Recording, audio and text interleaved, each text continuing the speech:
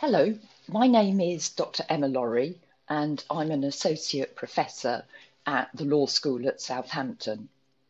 I'd like to talk to you about a very interesting question that has arisen in relation to the COVID pandemic that we're currently experiencing. But in fact, it exemplifies a much broader question in many areas of the law, and particularly the one I'm interested in, which is the relationship between landlords and tenants. And that question is how the law balances different interests. So let me first put two scenarios to you. First, a group of tenants, let's say they're students, as you will be when you come to Southampton, and you are renting a house in Southampton where you're living while you're at university. But you have another family home, and at the outbreak of the pandemic, quite naturally, you want to leave Southampton and go back to your family home. And you obviously don't want to be paying rent on the home in Southampton that you're not living in. Okay, that's our first group. Our second group then are tenants who, for them, this is their main family home and they want to stay, but because of the pandemic, they can't afford to pay the rent. Perhaps they've been furloughed and the money just doesn't cover the rent, or perhaps they've been made unemployed. So this is the tenant's interests. Now, we might sympathise with both of the groups very much and think they shouldn't have to pay the rent. But let's also think of the other party, and that is the landlord. So the landlord who owns the home is entitled to the rent payment, is what the parties have agreed to.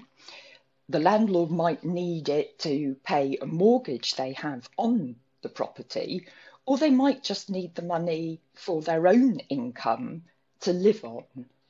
Now, what can the law do in that situation in terms of balancing these two different interests? Well, the first thing the law can do is simply leave it to the individual parties to resolve, the landlord and the tenant. And in law, that would be simply a matter of contract law. What does the agreement between the parties say? Does it say that a tenant can leave the home early and stop paying the rent? Does it say that the tenant can have a period of not paying the rent and not be evicted because of it, which would be unusual, I must say. So that's the first possibility. And in fact, that is what is happening to our first group of tenants, to the students who want to go home and not pay rent. It is simply a matter of looking at your individual contract with your landlord to see if that's permissible.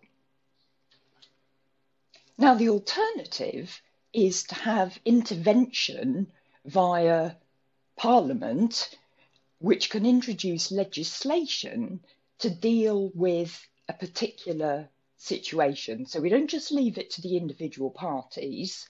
Parliament puts in place legislation, in this case the Coronavirus Act 2020, that deals with the situation that our second group of tenants find themselves in. They can't pay the rent because they've lost their job, they have no income.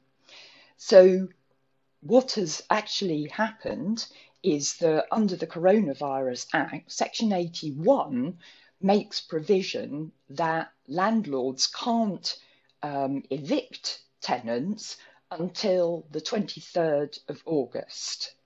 When it was first introduced, the deadline was in June, but obviously we are still in a fairly bad position as far as the pandemic is concerned, it's recently now been extended to 23rd of August. But in terms of what the law should do, then there is no single right answer. Now, obviously, the government has chosen to protect the tenants who are living but not being able to pay rent by providing that landlords can't evict them. Is that the right thing to do? You might very well say, isn't that quite unfair to landlords? Shouldn't they be able to evict so they can get in new tenants who will pay the rent? Another unintended consequence, I suggest to you it's unintended, has recently come to light that Section 81 of the Coronavirus Act simply says there shall be no eviction. It doesn't say there shall be no eviction because of rent arrears. And there is some evidence to suggest that even tenants who are behaving badly, acting antisocially, can't be evicted because of the Coronavirus Act.